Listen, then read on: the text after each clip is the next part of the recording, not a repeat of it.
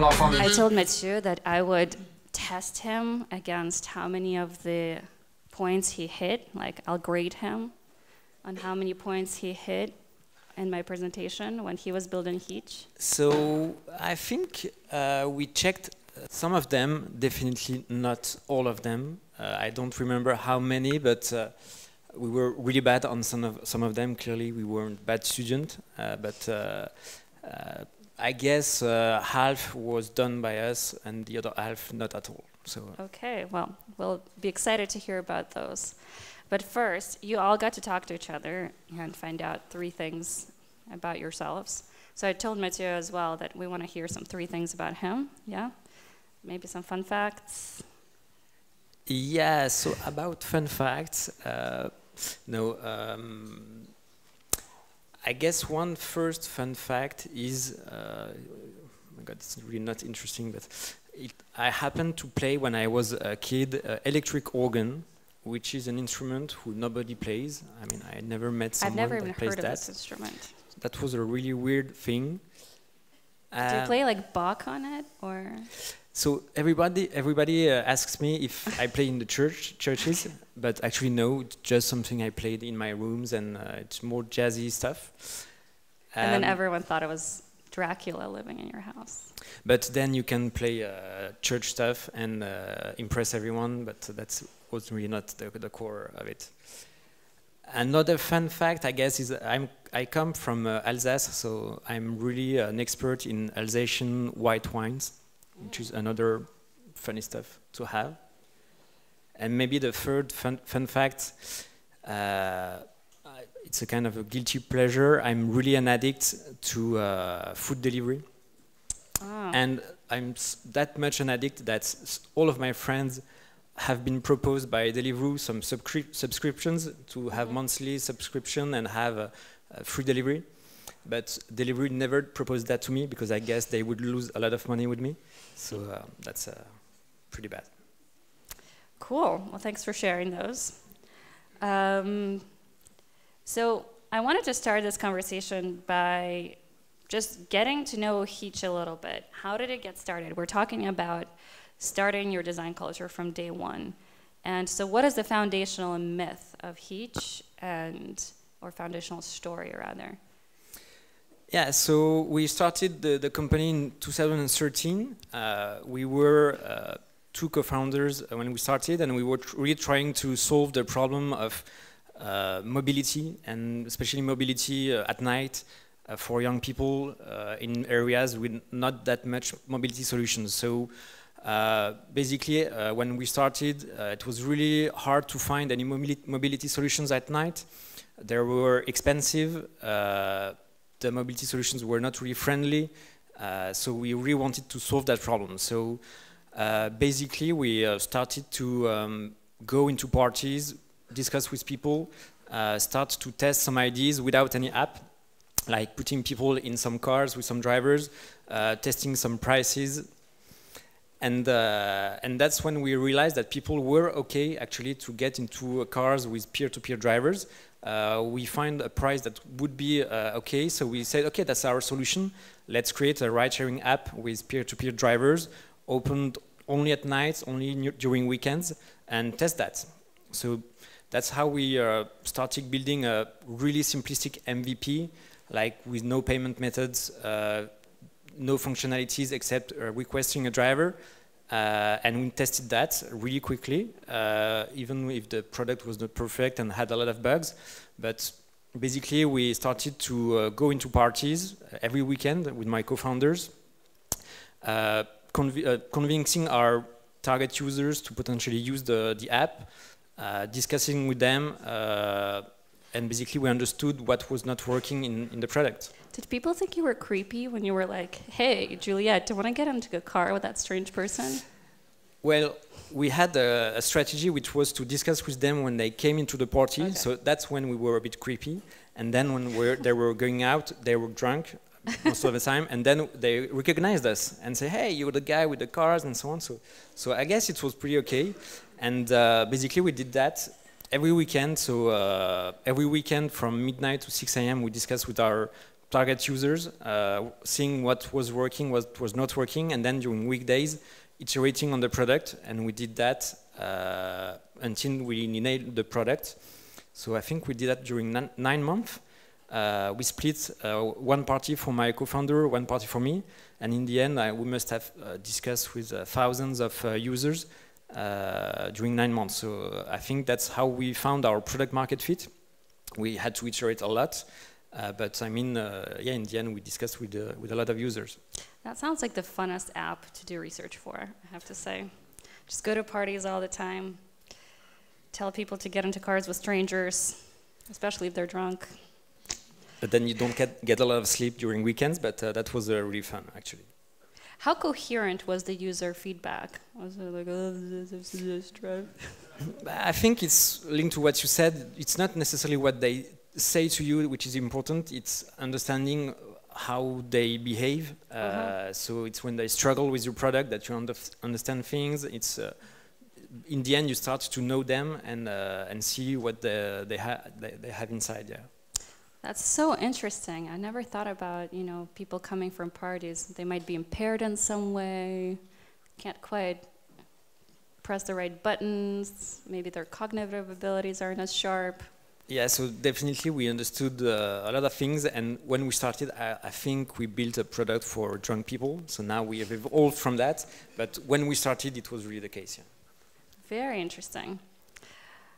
I can talk about this for ages, but I'll actually go on to the next question. So it sounds like you intuitively jumped into the design thinking mode of, you know, empathize and define the problem, then ideate and prototype and test and then iterate. So that kind of classic design thinking cycle. How did you know that that's what you were supposed to do? Well, actually, we had no idea. So either it was a good intuition or we were just lucky, but basically it was our first company. I was more the product person, my co-founders was more the business person. We knew the problem we were trying to solve, and I mean, we had no other idea of going to parties to build a product. I mean, there were hundreds of people which are our core target users every Friday, every Saturday in the same location, and we just have to go them to see and try to convince them to build the product. That's just what we did because we had no other ideas actually. So it was not done in a design thinking mode, it just we had that intuition and that's what we did. How did you know that you were not user number one? I guess I kind of did. My co-founders was not. I was a kind of user number one, but quite quickly we realized, because every weekend we were testing the product, that I was not. I remember at some point we designed the ordering experience a bit like Uber, trying to copy-paste what they did to go faster, and we realized that it was not working at all. It was working for me. But then on the Friday we were testing it and we realized people were really not able to request a ride because users were different than Ubers, I guess. They were different from me, and I was just seeing that without my help they were not able to request a ride. So at some point you really understand that. You're probably sober when you designed it, and they were drunk when they were trying to use it. And they were drunk, and but definitely you. When you talk to your users every weekend, you realize that they're quite different from you, and they have other ways of thinking and using an app. So that's interesting. That sounds like, you know, a moment when you realized, oh yeah, I really have to talk to my users, kind of an aha moment. What are some discoveries that you wouldn't have made without this approach? So basically, if I take the ordering experience again, once we realized that we failed with trying to just copy-paste what Uber was doing, at that time Uber was just, when you were ordering a Uber, it was just, okay, tell me where you are and I'll find you a car. So just the pickup address. And while discussing with our passengers, we were always saying the same thing to try to convince them, which is, okay, where do you go? And we were able to predict a price for them at that moment. And we realized that all our core target users were really price sensitive, and having the price before you decide to go for it, it was really important. So I guess that's when we started to test adding a step in the funnel, which was, okay, let's put the drop-off address in order to have a price, and then people will request a ride. And we did that, and we realized that really was game-changing in the user experience, because at that moment it was not the case in other apps. You didn't have the price upfront, and our users who were young and were really price sensitive, it was really important for them, and we wouldn't have been able to see that without discussing with them. Very cool. So how big is your company now? We're about 250 people. Wow, okay. So how have you scaled this user centricity through Heetch? Well, first, I guess it was hiring. We started hiring product managers, designers. And when we started, like you said, the designer was a generalist. And then as we scaled, we started to say, okay, we need product designers, because our designers were working on brand marketing, product. And at some point we said, okay, we need some designers really focused on the user experience. So basically we realized that if we wanted to scale that, we needed to create teams with a product manager, a product designer in each team. And I think that's a rule of thumb that we have kept to make sure that as we scale, we also scale user centricity. What are some other rituals and practices that you've implemented at Heetch to keep the non-user-facing functions kind of on board with user empathy and understanding what the pain points are? Yeah, so that's really an ongoing work, and as we scale, we have to find new strategies. I think from the start, we have always asked everyone in the team, whatever the position, to do support shifts. That's really an important point for us to make sure that everyone in the company is aware of our passenger and our driver problems. So every Friday or Saturday evening, if you contact the support, there's someone from any team that is going to answer you, and that helps us really to keep contact with our user problems. Then we also have on the driver side, which is really an important community where we really want to create a connection with them. We have some events where we really invite everyone from the team to come to the events in order to really interact and talk with our drivers. We have a Heetch Cafe where drivers come, and we also invite people to go there.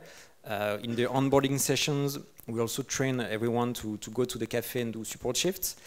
And just last week, we invented a new action, which is basically go back to our roots to do flyering sessions. So a bunch of people last week went to some bars, just trying to convince people to use Heetch, to make sure that everyone in the company will at some point discuss with users, whether it's the passenger or the drivers.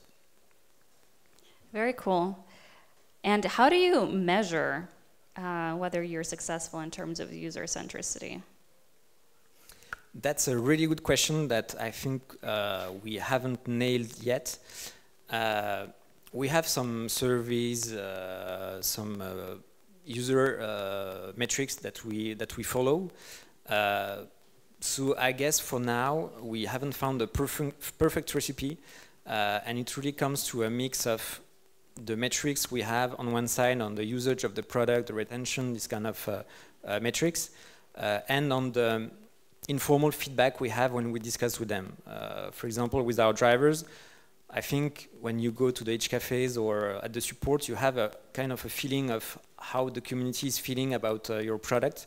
And based on that, so basically the qualitative feedbacks that we have, the quantitative metrics that we have, in the end, you manage to, as a company, know how well you're doing on it, but clearly it's not a perfect recipe, and we're still improving and iterating on that.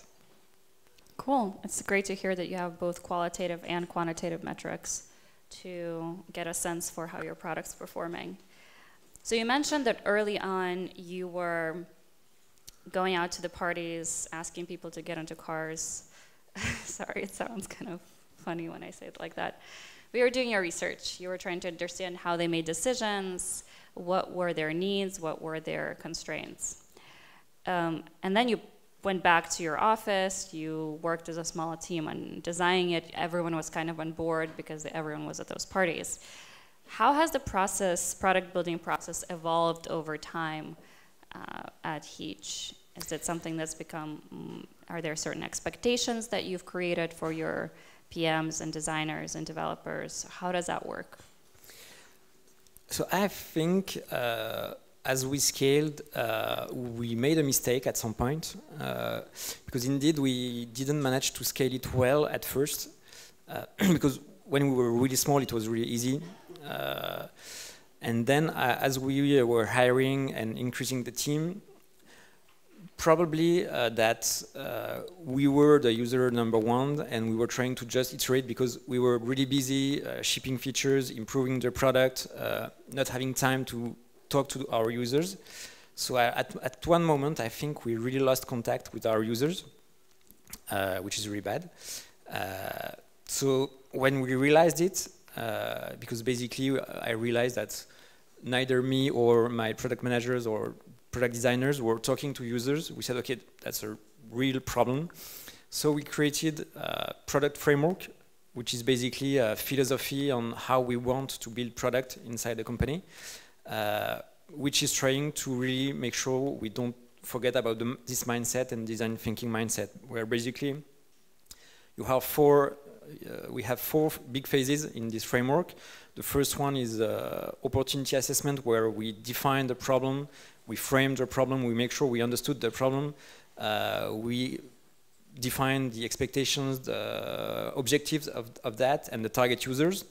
Then the discovery part is really important, which is basically trying to find a solution to the problem, assess the value risk, the usability risks, technical feasibility, and make sure it's valuable for the business.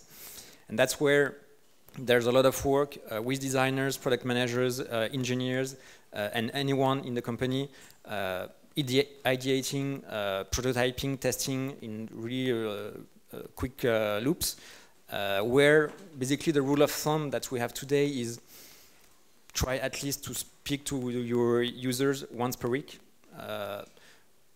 That's the reason we are trying to achieve, where designers and product managers speak to their core users at least once per week. Then there's the delivery phase, which is more the realm of the engineers, where they implement the solution. And then monitoring is again making sure that you've closed the loop, that you've solved your problem. And then you decide, okay, should we iterate or have we solved the problem? And having that framework right now is really helping us to make sure we solve the good problems, that we focus on the users, try to understand their problems, and really try to iterate as fast as we can in discovery. And that can be done only by talking to users, prototyping, and putting the product in their hands before we try to implement it. Very cool. So you are 250 people now. How would you adapt this process or advise that smaller or startup, early stage startups adapt this process so that they aren't slowing themselves down, so they're shipping quickly and learning? So yeah, that's basically why we don't call that a process, but more philosophy, because it's what it's making you do that's important, not the process itself, and the phases are not that important. It's more what you do inside. So basically, it's really linked to what you said. When you're really small, put your product in front of your users as soon as you can, even if it's not ready, even if it's just a prototype actually, but try to put it as soon as you can, because you need to get learnings as fast as you can. And I guess all your assumptions will be false, so you need to talk to your users to validate any assumption you do. So I guess if you put your product soon in the hands of your users and then you talk with them and you validate your assumptions, at the end you'll start to create a really learning loop where you start to get learnings. And what actually matters the most, I guess, is not building the best product at first, but really learn as fast as you can, because it's the velocity of learnings that's actually going to make you succeed in the end. That's really cool. I really love the idea that you talked about, learning quickly. The velocity is really what wins the game. And that's what McKinsey found through their studies too. Can we go back to the story you told in the beginning? You mentioned that in the beginning you didn't even have a prototype. A lot of people probably assume that, okay, I want to build an app to do X. So they get together and they start building an app. But you didn't do that. What did you do? Can you walk us through the process of your initial prototypes and what they looked like? So basically what we had was we had partnerships with some drivers which were okay to do some testings during the weekends. We had some kind of tool that we had internally where we could book a driver. So we were with a laptop in parties and trying to convince people to get in a car and then just making sure that the driver was available at that moment with our laptop and the drinks. And so what was important for us was just getting to know if passengers were okay to take a ride with a stranger, what was the price point, were they able to take a decision late in the evening, and then making sure that there's kind of a product market fit, but that's it. We didn't want to test right now if they were happy with an app or a product. We just wanted to validate the business idea behind. Cool. So there wasn't actually anything that your clients or potential users had to download. It was completely. Well, actually, we were the product. We were acting as the product. Very cool. So we talked a little bit about how you designed the form of or the function of your app. Let's talk a little bit about the form, because that's also a really important part of design: the delight, the aesthetics, the beauty of it. Heetch is kind of known for this vibrant pink color. How did you come up with the visual language of your brand? So actually, we were two full-time co-founders, but there were part-time co-founders behind the scenes, and one of them was a designer. So that's clearly him that helped us from the beginning to have a clear identity and making sure that as we build a company and a product, we also build a brand. So I think that's why it was always important for us to make sure that we were managing to create an emotional connection with our users. I think what we failed to do at some point was to put that inside our product, and right now we are rolling out a new design for our app and our product to make sure that now the brand and the product are aligned, because I guess that at some point you just prioritize stuff inside your roadmap that is helping on reliability or really critical stuff, but you can forget about look and feel and design. But right now we are a few days away to roll out that new design. So yeah, I think it's really important to make sure that we manage to create a brand, a vibrant brand who's able to create connection with your passenger and your drivers, and that has to be in your app as well. Yeah. Yeah, that's the whole idea of having a holistic experience, that your user is not interacting with an app and they're not interacting with your marketing site or even with your customer support care team. It's the entire experience that's one unified Heetch experience, because every touch point, they just think Heetch. They don't think Heetch support, Heetch app, Heetch this or that. It's really the holistic thing. So that's why it's so important to have that seat at the table for someone who's advocating for the users and saying, hey, marketing people, you're going in that direction, whereas the care team is going in that direction and the product is going here. We need to make sure that we're thinking about users and bringing them all together. Yeah, and we've also created a design system which will help us to create that homogeneity across all touchpoints. Because indeed before that we were just adding stuff on top of stuff, and there was no homogeneous experience. And right now with the new design that's going to be launched, we will have a design system across all touch points that will help us also to level up our expectations on that. So design system is interesting that you bring it up, is a hot topic in the design community these days. Everybody wants to build a design system. But you're 250 people now, and you're, I guess, rolling out your, maybe, what version of the design system is this? It's the first one. The first one, okay. We just rolled the design system out at Algolia, and we're almost 400 people. So as you can see, design systems are really important for scaling companies, for making them efficient, consistent in their visual language, uniting the brand and the product. If you could do it again, like, maybe you can evaluate, is this the right time to roll out the system? Should you have done it earlier? Should you, when's the right time to start thinking about this? That's a good question.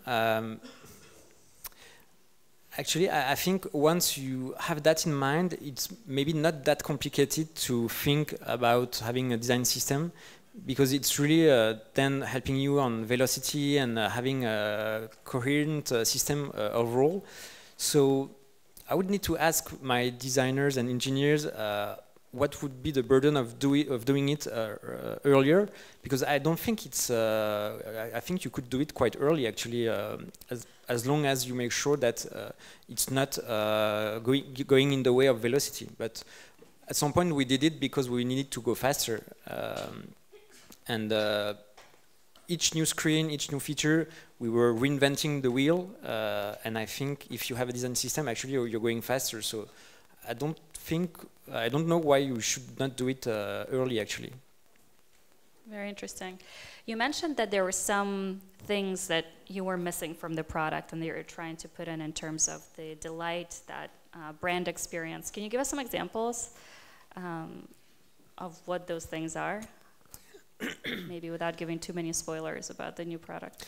No, basically first the look and feel is going to be really more up to date. So that's just basic UI stuff. And then we are going to start adding more branding moment, I guess, inside the app, in moment where users are not focused on critical actions, but try to add more emotions in some moments where they are waiting for the drivers, or when you just open the app. We've always tried to, even in the copy, to add some elements to create some connection with the users.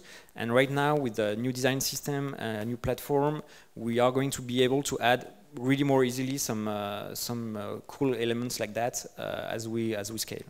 And why is that important? I'm asking these questions because I kind of said form follows function, but I want to focus a little bit on the form because that's what design is known for in a lot of ways. And we also want to pay homage to the aesthetics and the joy that can bring. So why is it important for you to incorporate those elements in there? Well, basically we are on a market, so the ride-sharing market, which is highly competitive. So for us, it's always been important to make sure that we are able to create a connection with our users, and we want an emotional connection. We don't just want users to use us because we're the cheapest. We want, in the end, to make sure that you use us because they have a connection with us. So that comes with price, but it comes with look and feel, with the brand inside your app, in your communications, in the vision of the company and the why we do it. So I think all of that is connected and is really important, and we're not just trying to give them cheap rides, we're really just trying to help them in their everyday life, and the form and the look and feel is really important in creating that connection. So it sounds like it's a whole ecosystem rather than just the hot pink color. It's more than that, because you had the hot pink color before, but now you're creating the whole experience of the language, like you said, the company values, how your care team interacts with the customers to really build that sense of community. And yeah, basically our vision is really to make sure that we want to prove that tech solutions and really tech in general can build human solutions, and that reflects in everything that we do, from the communication to the care. We really want to make sure that when you have a problem on Heetch, some real people are going to help you in a really friendly way.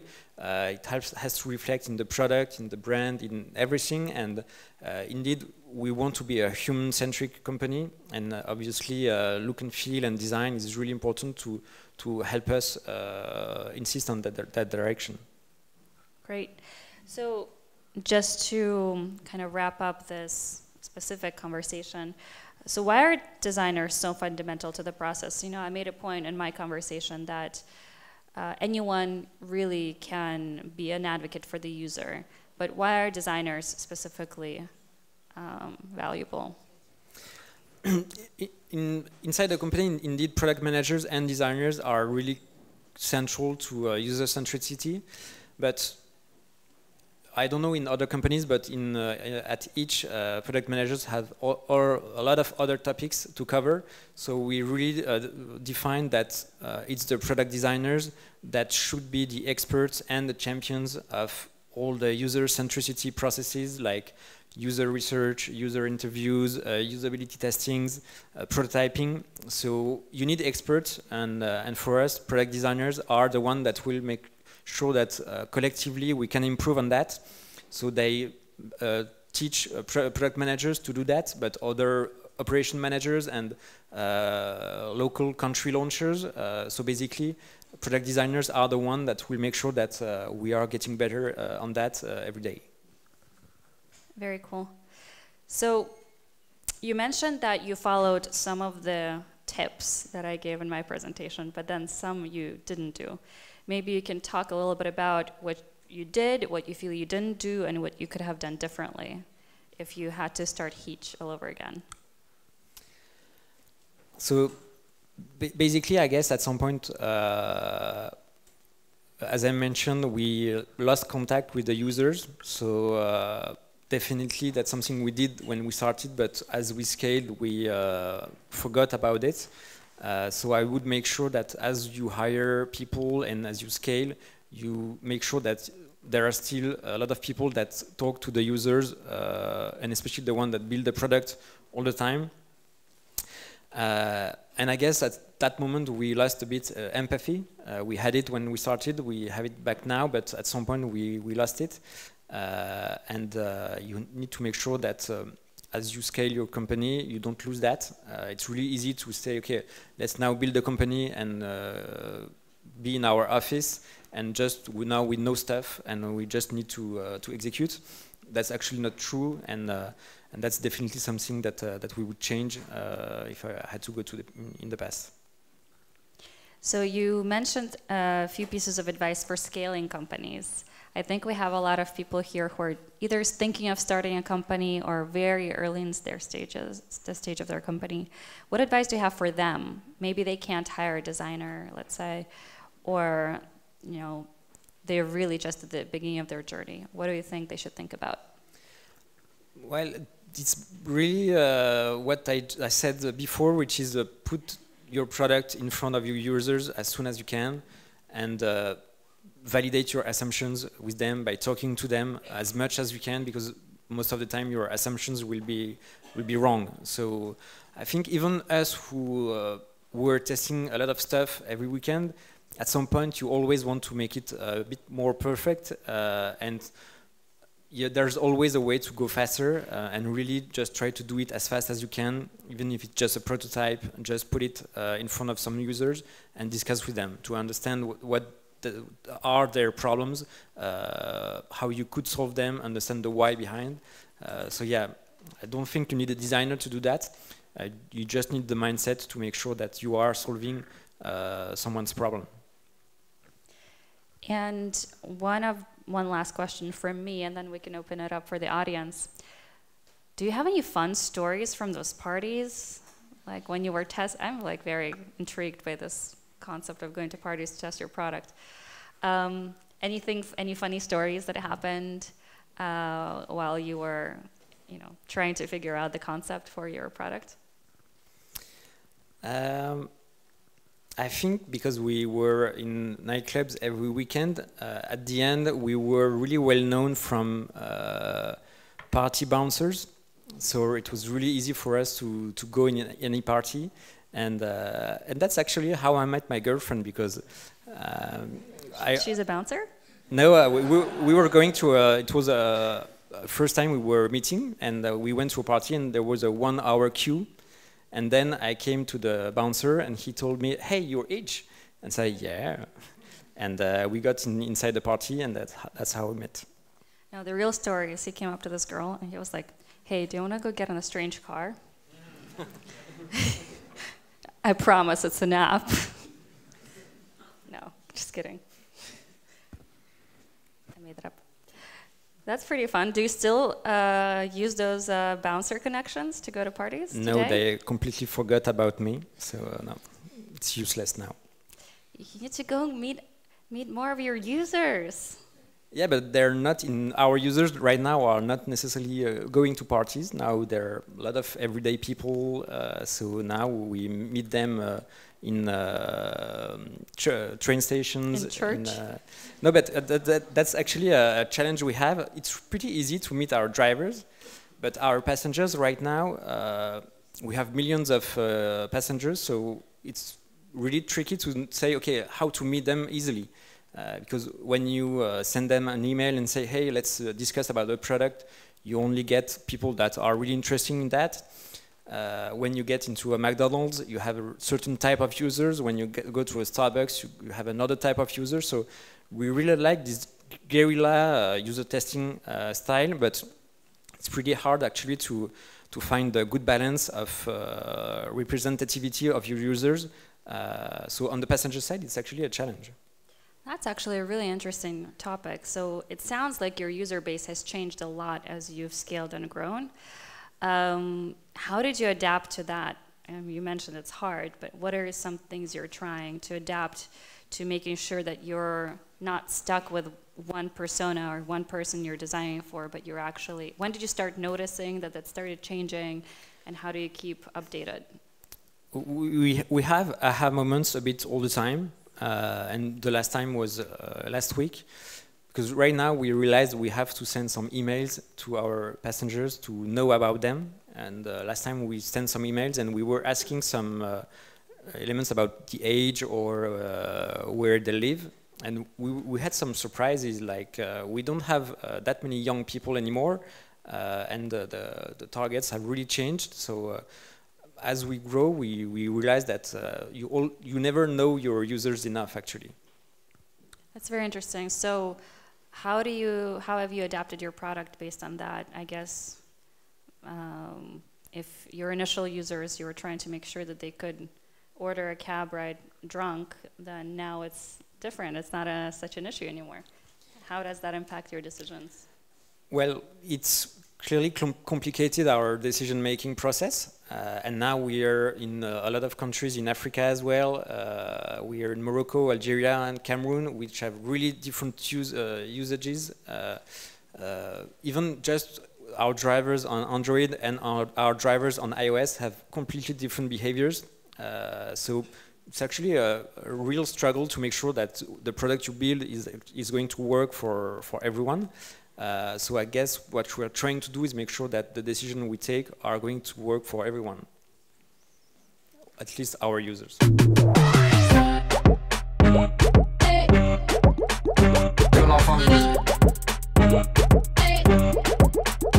Que la famille.